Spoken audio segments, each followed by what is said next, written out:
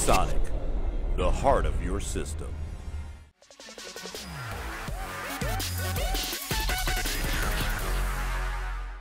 I'm Leo Walder for KitGuru. When I review motherboards such as this Asus ROG Strix Z390i Gaming, I use my Panasonic GH5. But today I'm not talking about motherboards, I'm talking about cameras, specifically that camera there, which is the BlackMagic Pocket Cinema Camera 4K. Initial impressions of the BlackMagic Pocket Cinema Camera 4K, apart from the fact it's a very wordy name, is that it is actually rather larger than you might expect for something called Pocket, and that's because of the fixed 5-inch screen on the back. Essentially they put a mobile phone on the back, therefore it is inevitably rather large. Pocket? No. The other impression is that the construction is somewhat plasticky. Now, in fairness to BlackMagic, they actually say it is a carbon fibre polycarbonate composite body which makes it lightweight, portable and durable. I don't know about the durable, I'm not going to try dropping it to see what happens. Lightweight, yeah, reasonably so. I mean, it's not super heavy, but compared to a GH5, I'd say there's nothing to choose between them. And portable, well, yeah, okay. I mean, you can put it in your bag, no trouble whatsoever, so I can't argue with any of those points. Nonetheless, it does feel plasticky. On the other hand, it is undeniably cheap. Depending on where you shop, £1,150 to £1,300 for the body, and that is cheap.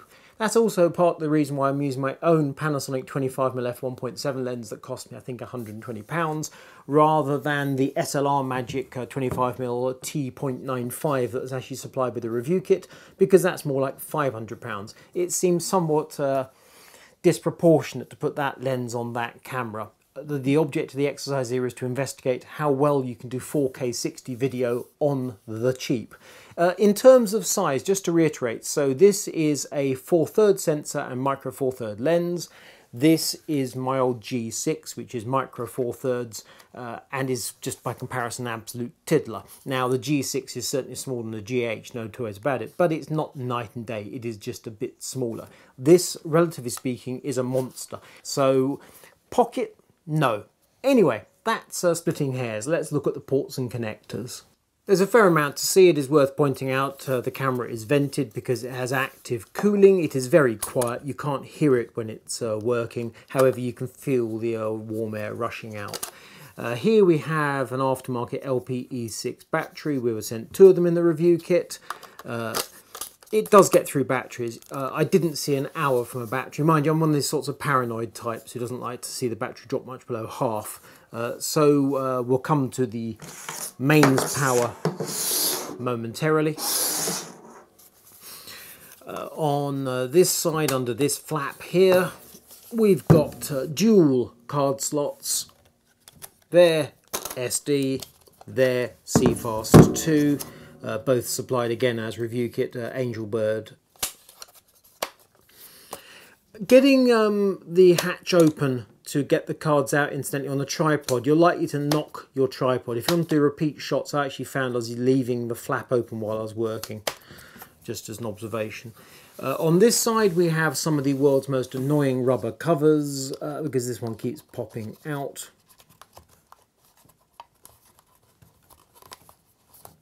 See? Doesn't want to know. Okay, so there we have mic and headphone mini jacks. There we have a full-size HDMI, obviously connecting to a monitor or an external recorder.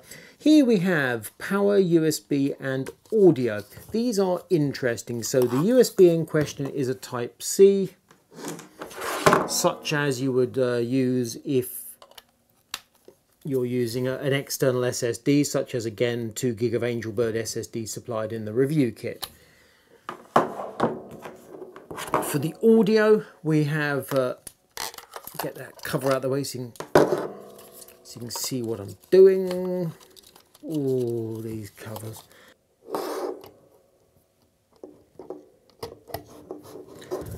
What was that, 5th time lucky? Okay, so we have Mini XLR, which now gives you a full XLR. There's an option in the menus to enable phantom power, so that gives you proper audio options. Pull the detent, pull the cable, there we go. Okay, so we've got XLR, we've got mini jack, and we've got 4 built-in microphones. Many audio options. And then we have power, another tiddly little doohickey that plugs in. Detent goes up. See if we can do that with less drama. There we go, and that's now connected, and now we can run on mains power. Obviously that's for in the studio rather than out and about, nonetheless a good thing. And we pull the collar and away. And then let's just for a laugh see if we can put these covers back in place. Don't think it's ever going to happen, but you might as well share my pain. Oh goodness, they are frustrating. Ignore that. Control buttons on the top, we'll come to those when we're doing the setup. We've got 2 record buttons. Again, this is a movie camera, okay? It's in the name. It's not a stills camera, although you do have a stills button. You can literally take stills, but it is for movie. This is allegedly for if you're doing the kind of vlog sort of thing and you want to hold the camera like so, which is most unlikely because the screen is fixed. And then we have top and bottom, we have a 1/4 inch thread, so obviously tripod, but if you want to rig the thing in some way, shape or form, either a top handle or more likely an arm for an external monitor, that's your fella there. The 5-inch touchscreen dominates the back of the camera. No viewfinder, you're doing everything with the screen. Let's turn it on. 1, 2, 3, and we go. Let's just muck up the focus.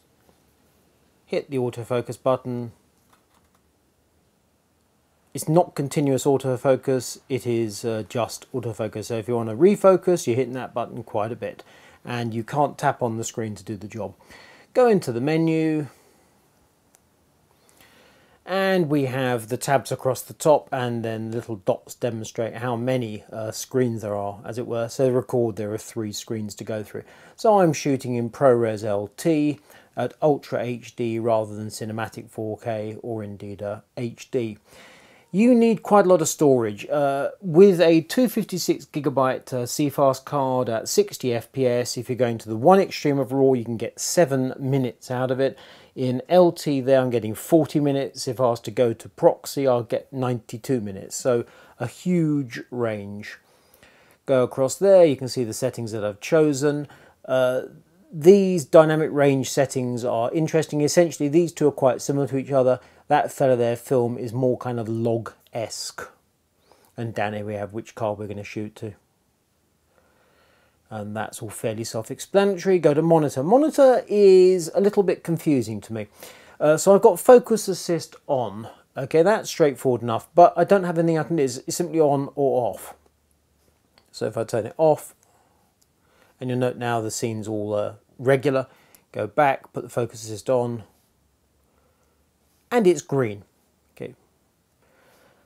If I go across to both, and I don't have anything connected to HDMI, so the HDMI function shouldn't play any part in this, but both is, here we go. So focus assist is coloured lines, and I've chosen green. And if I go now to red, it will be red. Let's go to blue. So that is not completely intuitive. And then we can go across to the next screen, and we have the grid that we can use. It doesn't appear to be an option for a simple horizontal line, which is slightly annoying when you're trying to get everything level. Audio, we're currently using the cameras, microphones. Earlier I was using XLR, which you do like thus. And now it's all gone quiet because of course I don't have anything plugged into XLR. Go back to camera mono. Now the thing is, here we have meters. On the screen itself, you notice now the focus peaking has gone to blue, whereas previously it's green. I don't have any audio meters. You'll also notice that the SD card has vanished. I've had that happen a few times. Pop open the cover, pop out the card, pop the card back in, the card reappears. Having said that, this is a press sample, so goodness knows what abuse it's been subject to. So that's the audio, that's the input, that's the meters, that's your setting your levels. Setup. Setup, we've got 4 screens, so this is date and time in the usual way, and I'm choosing shutter angle at the moment. I'm running shutter angle rather than shutter speed. There we have the options for the preset buttons, the functions 1, 2, 3. What do you want each one to do?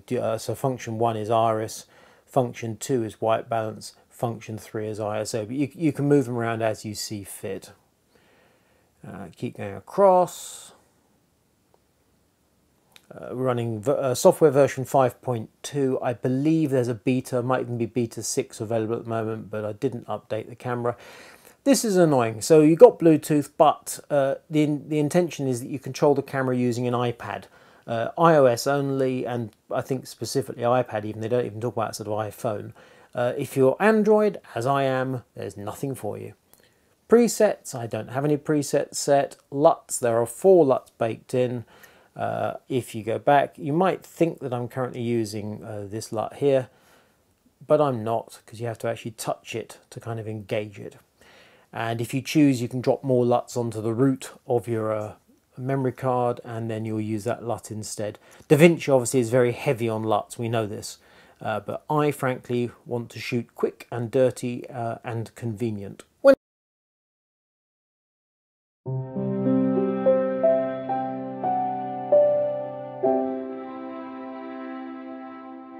When I started using the Pocket Cinema 4K, I was quite surprised, quite disappointed by the video I was getting. I set the white balanced in this environment under the white LED lights to 5500K, and the image was practically sepia.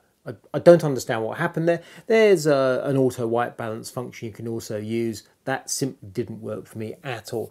Neither did it work when I used it against a grey or a white target. In each case, the colour was just wrong.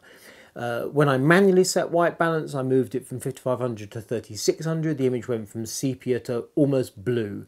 Moved it back to around about 4000, which is what I'm using, I have been using rather, and I was happy with that. It's definitely different to the Panasonic, but I wouldn't say that it's wrong. So that was my solution, but why I had to muck around picking numbers that seemed approximately correct, I really don't understand.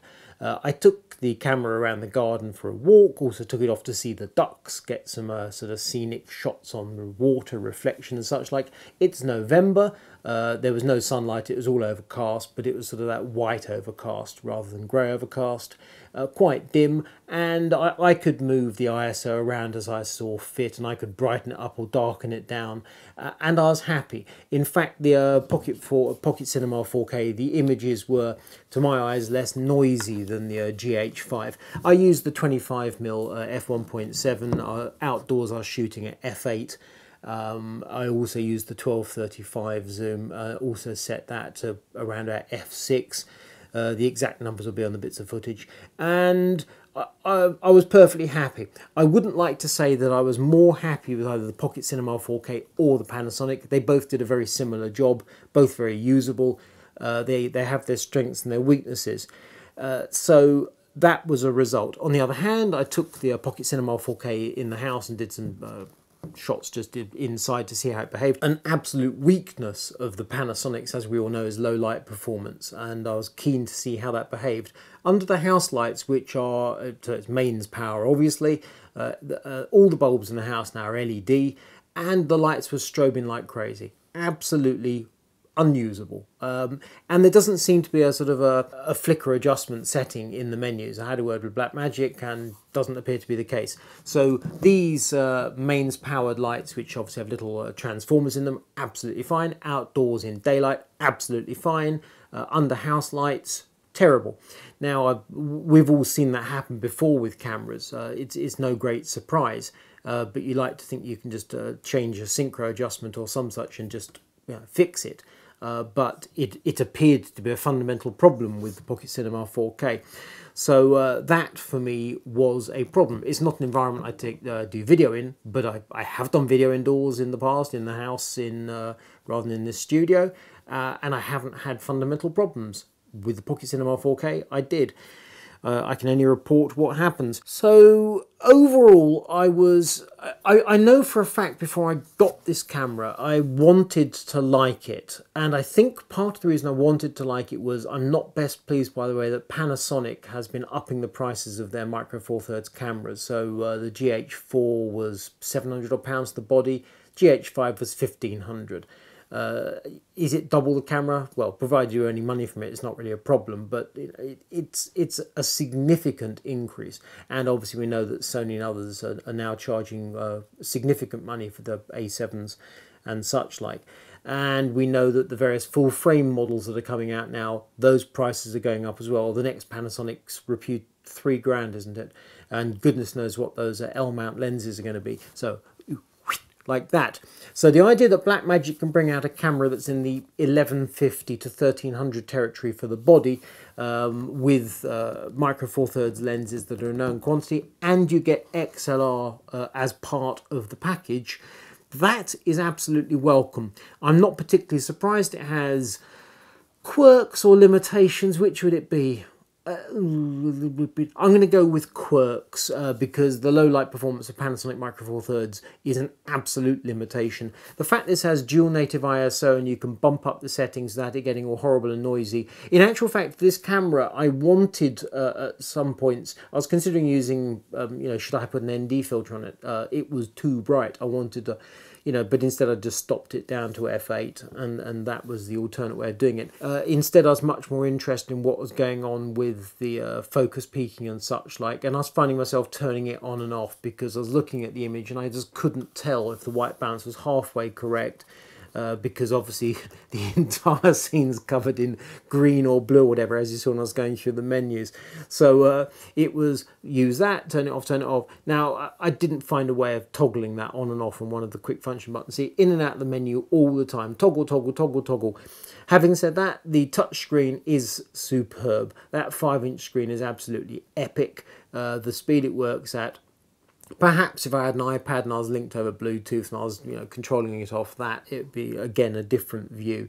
But working with the camera on a tripod with the screen out of sight when I was in front of the camera or when I was behind the camera looking at it going tap, tap, tap, tap, it's a wholly different user experience. If I had somebody, a director of photography over there doing all the work, well, different story again. So it very much depends on how you're using the camera. Similarly, the business about battery life. Battery life is not shocking, but it is somewhat surprising as you're setting up the menus and such like and watching the battery bar start to drop. You start with 100% battery, before you press the red button, you're going to have some black on the bar. It's just as sure as eggs, and that's a spooky thing to see. So it has many strengths. Blackmagic has certainly produced an impressive camera and an interesting camera, and the fact they're doing 4K 60 at that low price is absolutely welcome. The 4/3 sensor is doing a really good job. The ISO works. The white balance, I don't get it. I mean, my inclination is to say, could they please fix the white balance? And the response very likely is going to be, no, get Davinci running, fix it in post. The thing is, there might be occasions where you want to fettle your footage. Fettle your footage. I must patent or trademark that saying. However, most of us, most of the time, want to just have it right out of the camera. It should just be right, and if you need to then adjust things to fix a problem, well, okay. But this camera doesn't seem to want to deliver that. It's delivering footage that's kind of flattish and loggish. File size is another problem for me. The way KitGuru typically works is that I process my own footage, put it through Premiere, do some stuff, send it off to a guy who then does further stuff, titles and such like, and it gets uploaded to YouTube. And that has two distinct points. The first being is the file size is 6 times larger than the GH5. Now the GH5 files, once they go through Premiere, they get crushed down quite significantly. They start life as a gigabyte a minute and they end up significantly smaller. And we don't seem to lose any detail when we're doing that. We have quite beefy PCs processing the files. And then you send it off online, so the file size you're sending off, that's significant to us. I typically send off 4 or 5 gigabyte files and they take an hour to 2 to upload. If you're working in RAW files in particular, but if you're working in any of the native file formats and you just want to send them off from the camera to be worked on by some remote colleague, you're going to be defeated. I think you're going to end up sending SSDs through the post. They're that large. If, on the other hand, you're working either doing it all yourself or you're sending files across a network, that's a completely different story. You have to start wondering how much storage you're going to need because you'll be crunching terabytes of hard drive space, that's for sure. But that's just money. You just buy another 10 terabyte drive and move on, don't you? Being about £300 these days. So that's just a cost of ownership if you're working in that way. If you want smallish file sizes that you can manipulate relatively easily and transmit back and forth to remote colleagues, this camera might be a problem to you, but then that's true of most every RAW format.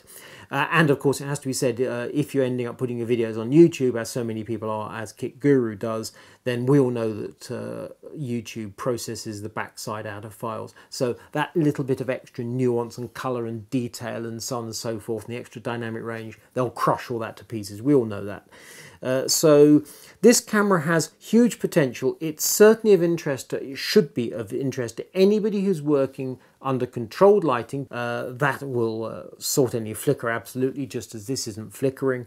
You need to sort out your white balance to the best of your abilities. That annoys me. Pretty much every other aspect of it I like a great deal. The precise nature of the how the menus work and such like, there's a lot of good. BlackMagic's done some really good work with their software.